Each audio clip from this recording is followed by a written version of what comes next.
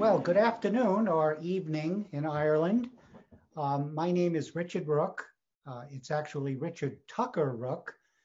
Tucker is the name of my family back in Ireland, who emigrated in 1883. I am a Took Emigration Fund descendant. As Jane Kennedy is fond of saying, a proud Took Emigration Fund descendant.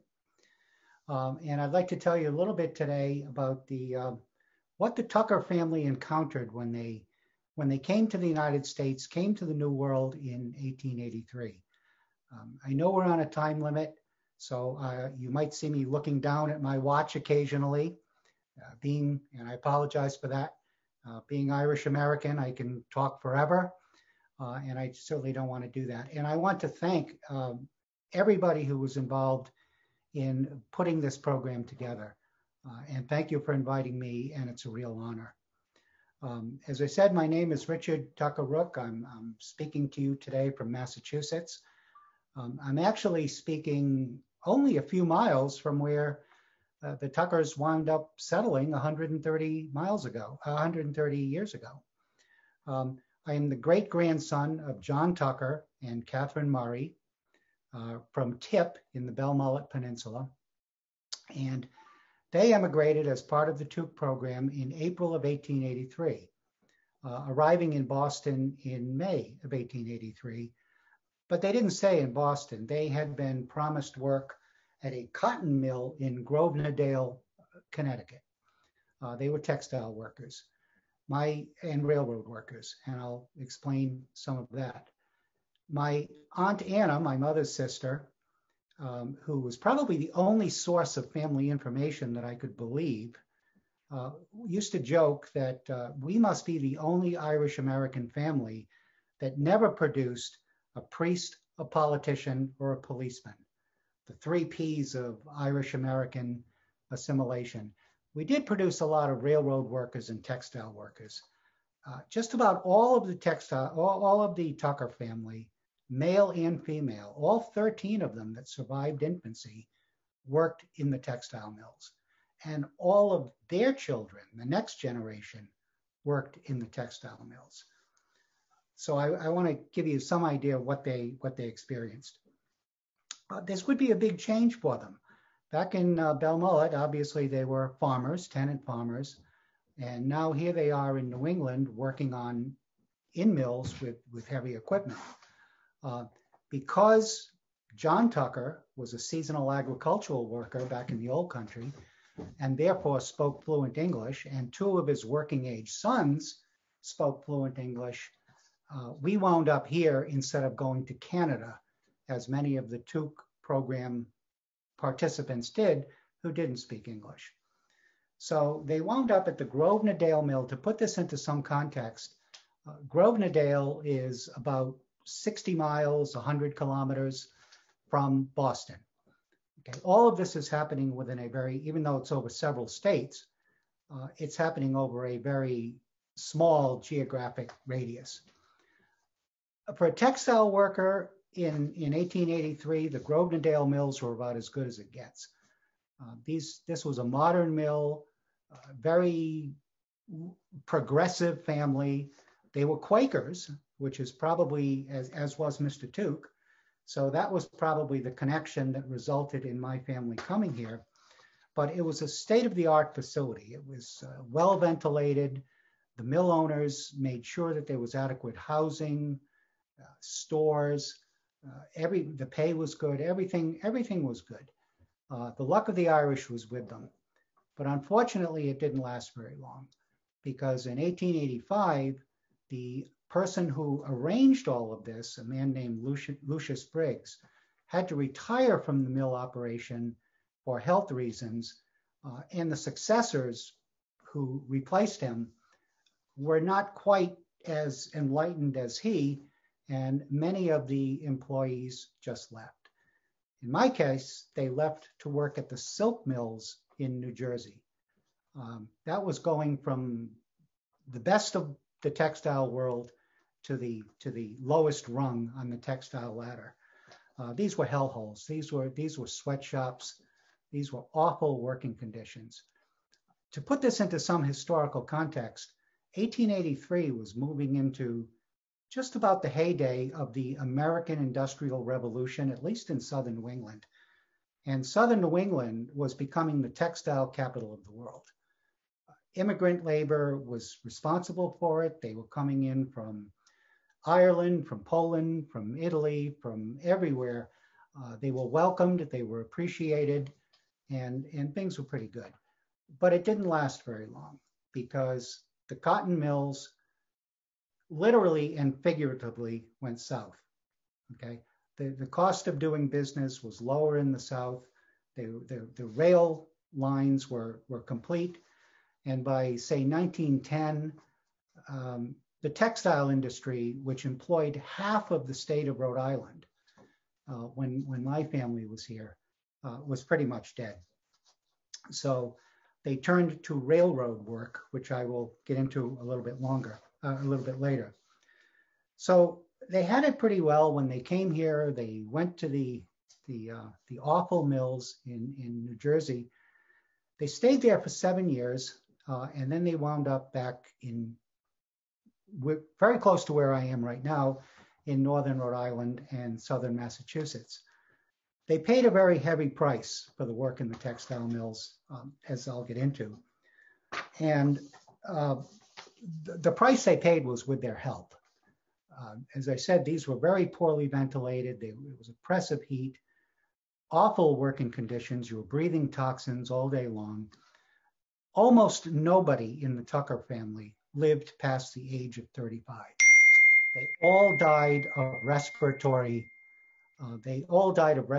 diseases, or in some cases, railway accidents. Every single cause of death for 30 years of a Tucker who lived past infancy was either respiratory disease or a railroad accident. And since their spouses were also textile workers, they weren't producing, and dying young, they weren't producing many children. So my family, every generation, the Tucker family in New England seemed to get smaller, not bigger, okay? At least one good thing came out of this, one thing that I'm very proud of. In about 1910, 1911, the labor movement really started taking hold in southern New England. Immigrant textile workers were getting sick of the working conditions. There was at least in the United States, famous strike known as the Bread and Roses strike in northern Massachusetts, where 25,000 immigrant workers just walked off the job to protest, trying to get better working conditions. They were beaten, they were jailed, they were fired. But the genie was out of the bottle, and the mills in which my family worked also picked up the ball and did sympathy strikes. So my great-grandfather's 3 oldest children all became heavily involved in the labor movement. They went to jail, they were beaten, they were fired, but it produced some long-term federal legislation that improved the working condition of the immigrants, especially in Rhode Island, especially textile workers. Now, I know that many of the Took Fund immigrants had hard lives. Many of them went to the coal mines in Pennsylvania, the steel mills. They had to endure Montana and Minnesota winters if they were ranchers. But the textile workers, I think, suffered greatly and died young as a result of what they did. So my family gradually moved from textile work into the railroad work, not laying track because the track had already been laid, but they worked as conductors, as brakemen, as station masters, the whole thing. So that's what we did. We were textile workers and labor workers. But there was one other thing that they did that I'm also very proud of. Around this time, and this surprised me greatly when I learned about it, the Irish Americans were not in southern New England, were not discriminated against in 1883. They were welcomed. They were the backbone of the Industrial Revolution. But as the Industrial Revolution here wore down, and the mills were struggling because they were moving south, and the mill owners had made a lot of money and didn't really need or appreciate the immigrant labor as much as they did, there was a resurgence of anti-immigrant sentiment and anti-immigrant discrimination. There's no other way to say it.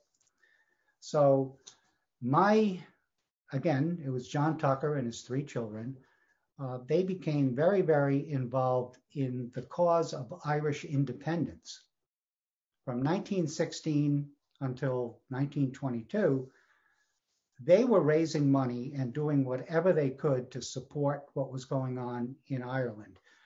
And this was partly, I think, as a result of the nativist, xenophobic, anti-immigrant sentiment that was taking over between 1910 and 1925.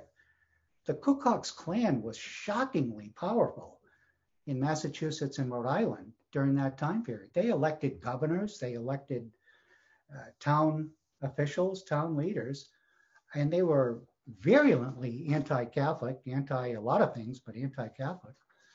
And so what happened is the Irish Americans started to think of themselves more in terms of their Irish heritage, and they became more supportive of what was going on in Ireland.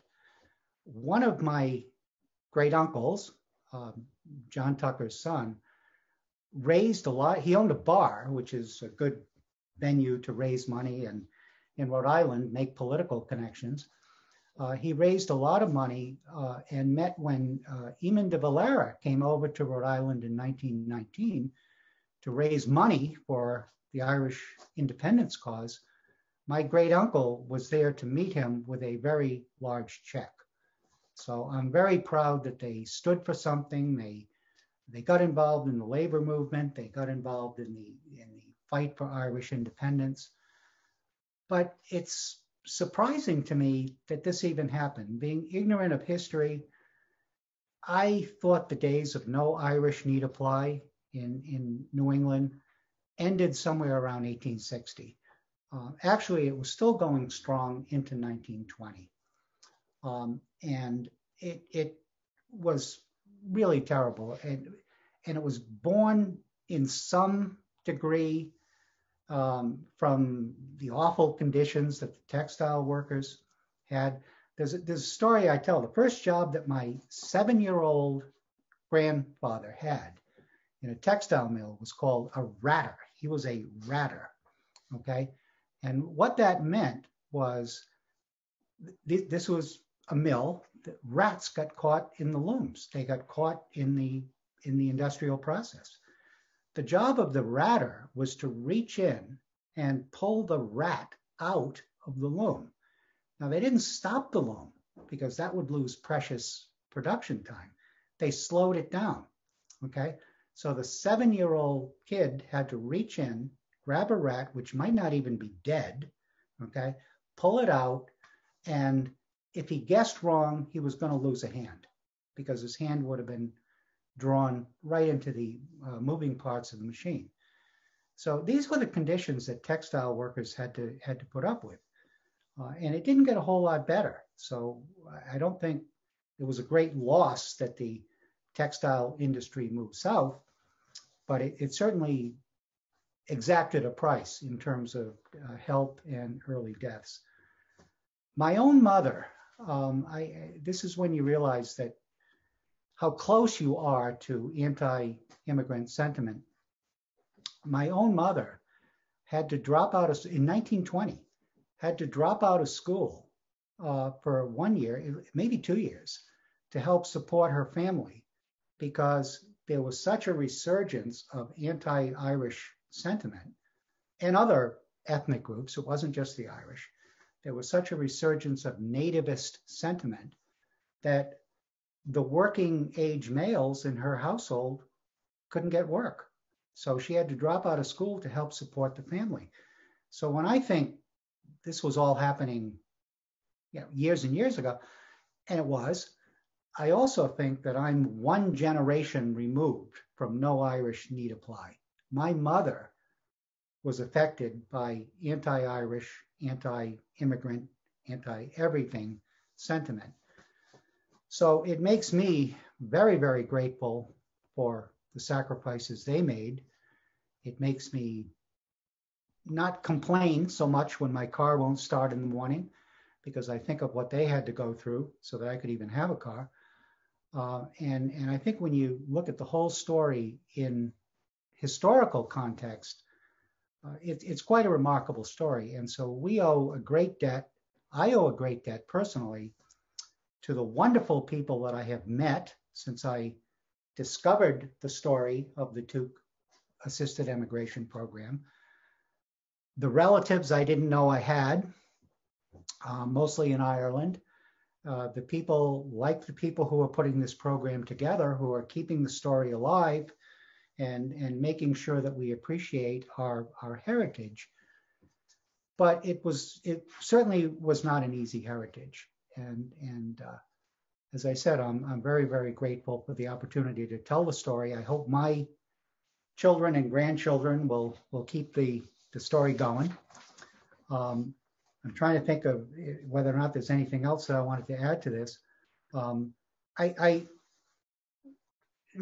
guess what I'm going to close by saying is that it was, I don't know. Sometimes I wake up in the middle of the night and I say, if they had to do it all over again, would they have come here? They were leaving terrible conditions in Ireland, but they were coming, at least my family, coming to terrible conditions in the United States.